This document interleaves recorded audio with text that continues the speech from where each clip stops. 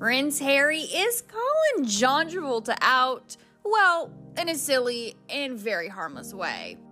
The Duke of Sussex was honored at the 21st Annual Living Legends of Aviation Awards on Friday night, and while delivering a speech to the audience, the 39-year-old poked fun at the Saturday Night Fever actor.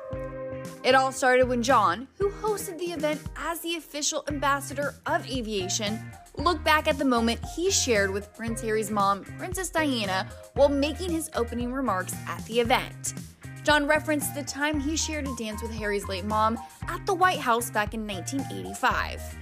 And when it was time for Harry to come on stage and accept the honor of being inducted into the Living Legends of Aviation, Harry didn't shy away from making fun of John's look back. I was 1 year old. I was 1 year old when you danced with my mum.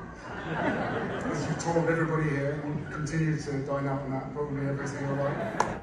And this wasn't the only joke Harry told during the night. Earlier in the evening, when John asked Harry about his flight experience, he made a joke about his dad, King Charles, when recalling his first flight, quipping, quote, "I think I was maybe 7 or 8 years old in a Wexus helicopter, and I jumped into it so excited.